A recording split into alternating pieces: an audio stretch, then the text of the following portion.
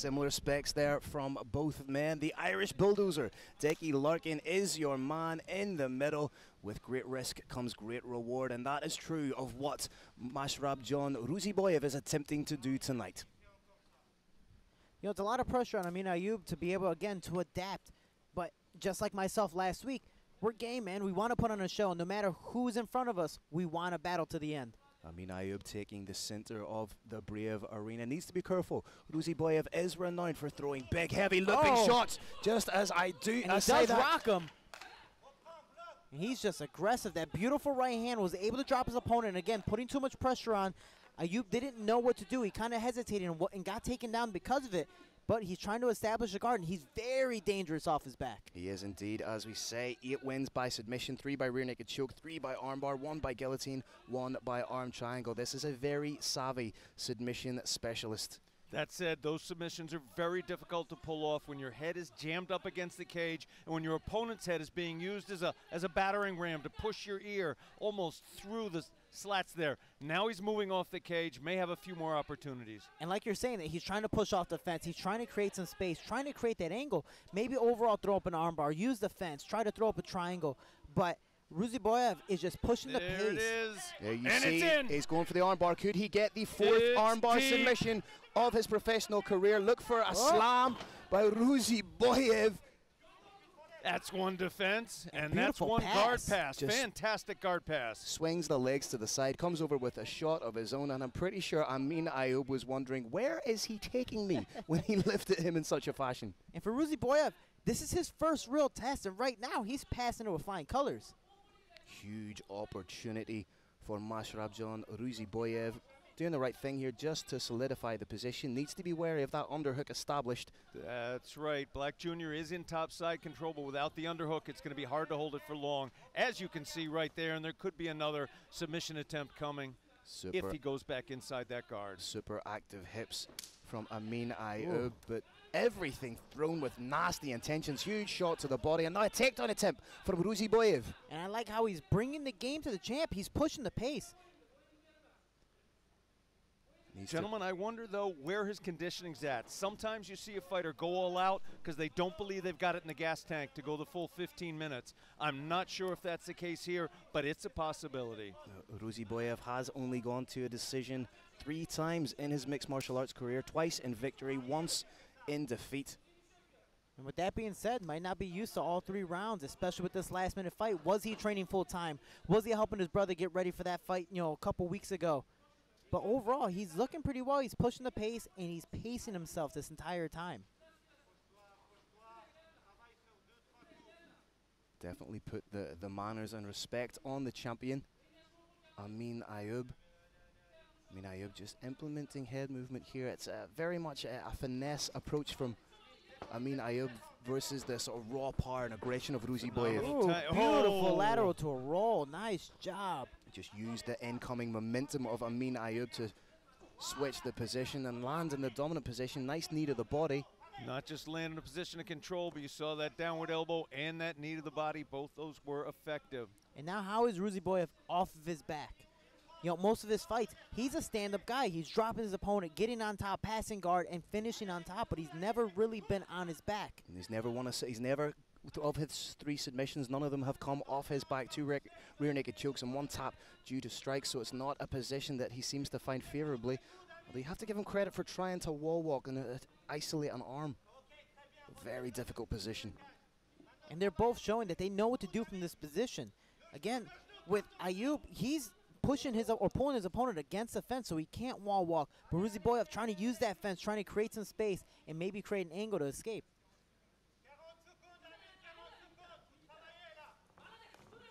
Nice scramble. Ruziboev works back to his feet, and it goes back to the point being made earlier by both of you gentlemen. Is this kind of super aggressive approach sustainable for Ruziboev? And that's the hard part, I think, just for anyone, even if you're in camp. It's exhausting. But Ayoub is landing some very, very nice knees to the body and picking his shots appropriately to possibly tire out his opponent. Brings him right into the middle of the Brave arena. Nice throw. Nice little crucifix there. Short time now, about 8 seconds left in the round. Ruziboev trying to work back to his feet. Eats some big shots from the lightweight champion. And that was a very close round, especially towards the end. Again, the paces, or the pace changed halfway through the fight. Absolutely. In my experience, judges tend to remember what happened better, what happened in the latter part of the round. For that reason, I did give the round 10-9 to Amin Ayoub, but I could easily see the case being made the other way around. And just as we talked about cardio and sustainability, if you look at the two fighters right now in the corner, it's Ruziboev who's cutting a somewhat more fatigued figure, Shorty. And that's the hardest part about taking these last-minute fights. There's a lot of pressure on yourself. So, like you were saying earlier, you want to be able to push the pace, maybe get it done in the first round, and stylistically, that's how he likes to win his fights. But his opponent withstood the onslaught. Is he going to be able to do the same thing in the second round? And how long is that going to be able to last? So if you're Amin Ayoub, what's the approach then? Do you put the pressure on the fighter that you sense might be a little bit fatigued? I mean, I'm a pressure fighter, so I would definitely always yes put from the you pressure. regardless. Yeah. That one is yes, he would. But when you have an opponent who you just thrown twice immediately, there is no flaw of putting the pressure in. He's going to possibly shoot or throw a big overhand right. If you give him space, he's going to throw that big overhand right. You've already tasted it once, but if you come in close, there's no body kicks, there's no big overhand right just like that, and there's going to be possibly a grappling match. You're going to throw him again, land on top, and hopefully try to finish the fight that way. Nice cross check to block the kick from the champion, Amin Ayoub. Ruziboev just took a deep inhale. And if you're Amin Ayoub, you were preparing for a potential 5-round fight, so your cardio is bound to be at the legit upper echelon of mixed martial arts. Or at least we hope. Yeah, that's it. At least we hope. Shorty Torres, ever the optimist. Nice overhand landed there by Amin Ayoub, and it seems to be incrementally that he's starting to put the pressure up a little bit. Stuns Ruziboev, but Ruziboev throwing right back. And they're going back and forth. But, you know, for Ayoub, he's giving too much time. He's giving too much space, letting his opponent kind of slowly recover, kind of get back to that point to where he can throw those big power shots that might be able to end it in one shot. Nice jab to the body. And Carrick, it really is a tale of two sort of approaches. Ruziboev trying to land that one quitter hitter. More methodical approach from Amin Ayoub. This may be the last part of this fight. I do not see Ruziboev getting off the floor successfully at this point. I think he's gassed a little bit. I think he's taken some punishment. You can see here his posture is completely defensive. On that crossbody, and he's a very dangerous thing. You're going to see that left hand start to come down with punches. Nice shot right through the defense from Amin Ayoub. Maybe happy just to stand off and let Ruziboev stand up. Ruziboev has that wide-eyed look at the moment of a potential adrenaline dump. Amin Ayoub does not want to let this man up. He can still get knocked out. And he's up. But it's also exhausting and possibly a little, you know, demoralizing to be on your butt and then, no, come back up to your feet, be taken down. Nope, come back up to your feet. It's exhausting to just be able to get taken down and come back up and try to give it your all. Oh, beautiful right hand! Oh, huge big hand! There it was. Good call, Carrick. Just how much has champion Amin Ayoub recovered? Amin Ayoub is showing why he is the champion of the world. And that's twice he's been caught with that overhand right. The first one was a little grazing, but this one showed that he was dropped. He was hurt. Big overhand from Ruziboev. Amin Ayoub seems to have cleared the cobwebs. Almost, not quite. Speaking again to his superior endurance. Trying to create a little bit of an angle here. Does have one foot on the hip, maybe trying to switch an angle for the armbar. And this is why I love this sport, because it doesn't matter how tired you are. Close your eyes, one big haymaker can end it all. Trying to get in on the guillotine. And he's not completely under the neck. He has the chin there, but he's not there. Quite not either. Does he have the bicep placed just over the nape of the neck? Has the arm in. Traditionally a little bit more difficult to finish. May use it to sweep. He's going to use it to feint the sweep, get on the side, He- switch now- the grip. now he's It's a lot switching. tighter No, now. Now it's in. Oh, Yep, that that's looks in. super I tight. am not He seeing needs to an push that escape leg from down here, and step to gentlemen. the side, but it doesn't look like he's getting out of this one. Can Amin Ayoub get the Oh, second win via guillotine in his professional career? Oh, this is tight. Oh, he gets out. Ruziboev. is This a man is game. Game as an absolute badger. Amin Ayoub trying to work for the armbar. Ruziboev postures up out of it. I think Ruziboev has taken a lot of people by surprise tonight, gentlemen. He's doing a phenomenal job. And again, like you were saying earlier, it's a win-win for him. There's no loss in this. Even if he loses this fight, technically, yeah, it's a blemish on his record. But he's fighting a champion in a last-minute fight and pushing him to his limit. Absolutely fantastic performance from both fighters. What's And it? we got a figure four in place. There's a Oh, Kimura Kimura locked time. in. Trying to switch up on the Kimura. Needs to create some space. Needs to be able to get his hips out. Denied. Initially, I thought he was trying to stuff the arm down for the triangle. Again, foot on the hip from Amin Ayoub. And Ruziboev's doing a great job with just overall his submission defense. Where a lot of people have succumbed to the submission prowess of Amin Ayoub. Ruziboev has been happy to swim in the dark waters and the deep waters of the submission game. Man. And again, another very close round where you could possibly see either way. Yes. Absolutely. Yo, Ayoub got dropped, but he's been action on the bottom the entire time. As we spoke about ad nauseum in mixed martial arts, it's very difficult in the eyes of the judges to win a fight off your back, despite the fact you're being offensive, Shorty. Man, these guys are going back and forth, and we see that beautiful looping overhand right, and he's just trying to attack on top. And oh man, it's just a perfect shot. He gets on top, but again, Ayoub is able to hold his opponent down and be able to solidify some submission attempts, but was that enough to win the round back? For what it's worth, and it's nothing because I'm not one of the judges here, I do have this fight at 19-19 right now. Could be 19-19 or 2-0 either way. Yeah, it's a great call. Absolutely. That's just how thin the margins are in this sport that we love, gentlemen. Ruziboev, again, looking the more fatigued fighter, but I said that at the in between the first and second rounds. Yeah, and he drops his opponent. He's a game opponent, man, and me, I'm officially a fan. Amin Ayoub looking light on his feet. I think now will be respectful and acutely aware of just how dangerous Ruziboev can be with one shot. Amin Ayoub, though, is on a mission. He's on a mission to end the fight in this round spectacularly. Anything else, I think he'll feel like he let himself down. Oh man, and you see Ruziboev kind of cocking that right hand, wanting Yeah, to it's throw it, but he loaded. doesn't want to. He doesn't want to overexhaust himself because he knows his opponent sees it coming. Switching stances. Maybe trying to load up Oh. a big switch header. I'm just waiting to go. Oh, like I just see him bouncing in, cocking that backhand. And I like that it's a little bit old school. It's not light on the feet. It's not in and out. He's literally his feet planted, ready just to come over the top. It's with like it. the Dan Hendo, the left inside leg kick, big exactly. overhand left or right, whichever one. I can't remember if it was southpaw or ortho. Just almost fencing type forward Yeah, movement, incremental little steps to that- land that big right hand. That little crow hop. Oh. Even fatigued, even tired, deep into your third round, Ruziboev throws everything with nasty intentions. Oh, beautiful body head work from Amin Ayoub. Oh, beautiful knee to the body. And Ruziboev trying to, get that single leg, trying to solidify that takedown here. Oh, and Almost he gets there. it. Again, needs to be wary of the guillotine. He needs to step over that Stuck in leg that and ghillie. create some space. Oh, he's got the guillotine. It's a little tighter than it was the last time, and the last time it was tight. And he's doing the right thing. He's not flat back on it. He's arching up into his opponent. Elbow just a little Ooh, high. this is tight.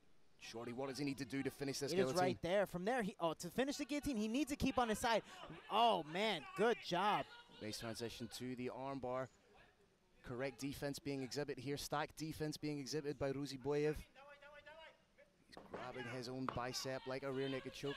And you can tell Ruziboev now is officially fatigued. He's been fighting the submissions, and especially after that guillotine, doesn't matter if it was tight or not, it's still exhausting. It's messing up your breathing. And for him, that's a last-minute fight. He's been pushing the pace for these last 2 rounds and really kind of just overexerting himself. This might be the end for him.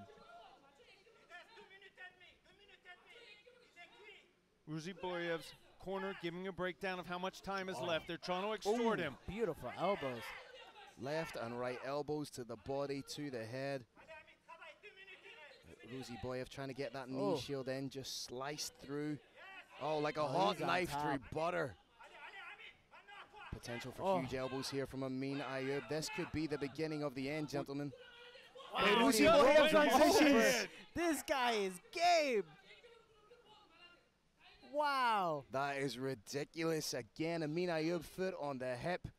At the time, you think he's finished, you think he's done, and out of nowhere, explosion. Same thing with the right hand in the second round. Same thing in the very beginning of the fight, and now to end it as well. He needs to watch out for the armbar here. Those ever active hips of Amin Ayoub. A bit like Shakira, those hips don't lie. And then he sweeps over. Beautiful job. I am loving this fight. Back at you.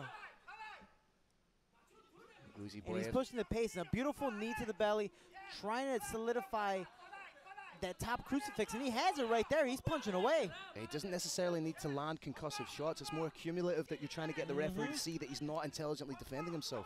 And his pressure is just beautiful. Arm is still trapped. And Ruziboev trying to climb against that Trying fence. to walk in reverse. Does a good job. Going to get back to his knees here. May use the cage. In place. May use the cage to try and pop back up.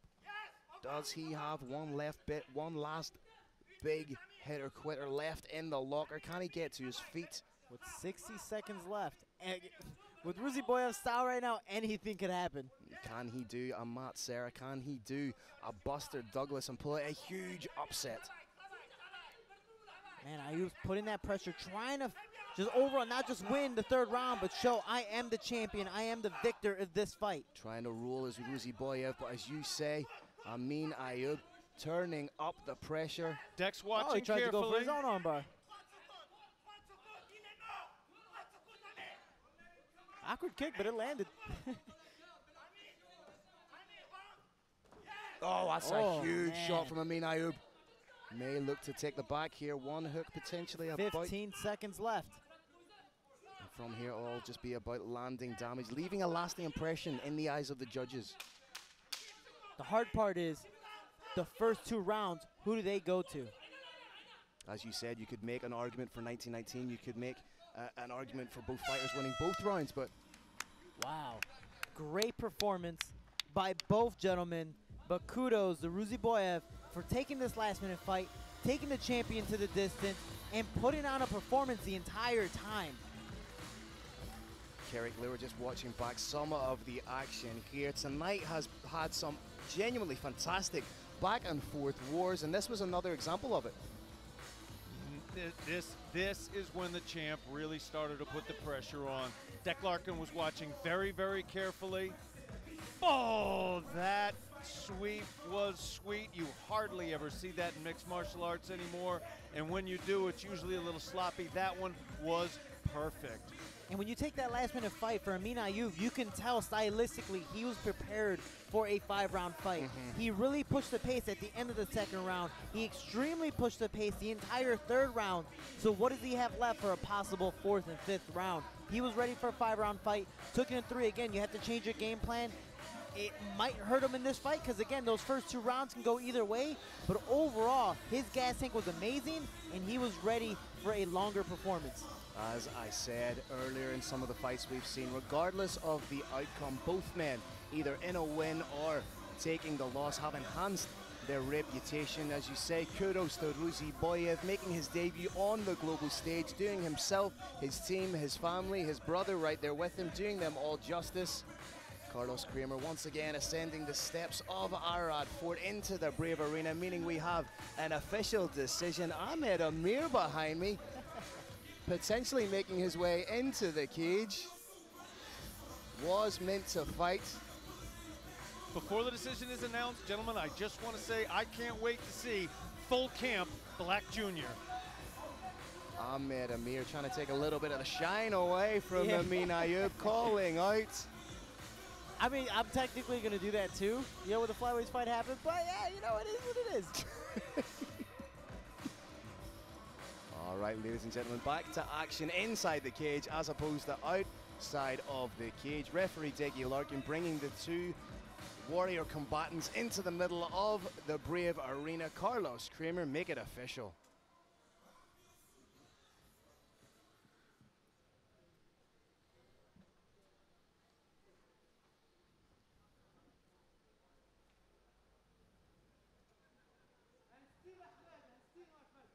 All right, Brave Nation, what an amazing battle inside the Brave CF 50 cage. After 3 incredible rounds, we go the judges' scorecards. Your first judge scores about 30-27. Your next 2 judges scored about 29-28 for your winner by unanimous decision. Out of the red corner, and the Brave Combat Federation Lightweight Champion of the World, Amin Fierceness